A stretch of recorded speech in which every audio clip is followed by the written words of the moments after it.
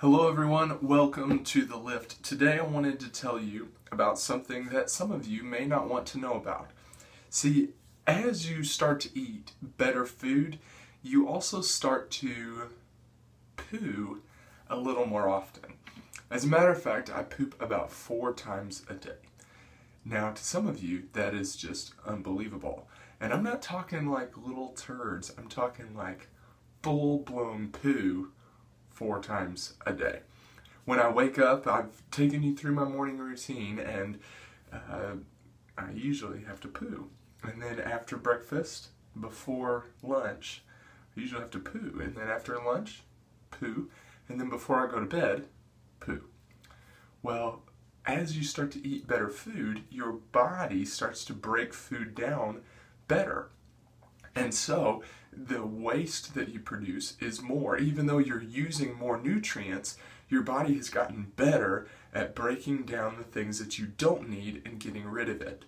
And reading the Bible is the exact same way. See, as we fill ourselves with more and more good things, we find out all of the crap that is inside of us, and it pushes out more and more and more. In the book of Hebrews chapter 4, verse 12, it says that the Word of God is alive and powerful, and it's sharper than any double-edged sword.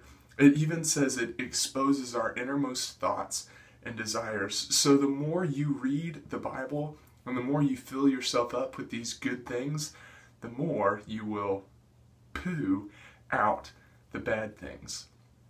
And that's a great thing, but it's also scary, and it's also kind of difficult, because as you read more and more, it will start to expose more and more of the things that you knew were wrong in the beginning, but now you definitely know are wrong, and the things that need to change, and the things that you need to poo out of your life. But I encourage you to do it. I encourage you to read your Bibles, and I encourage you to poo out all of the waste from your life, because as you do that, you will find the strength that is so much more than muscles. This is The Lift. Hey everybody, Matt Smith here for your fitness tip of the day. Today I just want to talk about HIIT, which is high intensity interval training. It just seems like it's gotten really popular, kind of recently, getting a big buzz about it. Really what high intensity training is, it's like a type of cardio, so you're going to do high intensity bouts of running along with some like slower, maybe like walking or jogging, so you could do 30 seconds of walking, and then you're going to sprint for 30, and then you're going to jog for 30, and then you're going to go back to walking.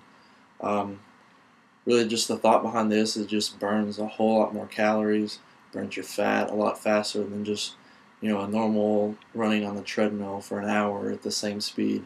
What that does is just get you in a steady state, and you'll just burn a set amount of calories. But with HIIT, you're going to burn a lot more fat, you're going to burn a lot more calories, and it's will also burn calories throughout the rest of your day.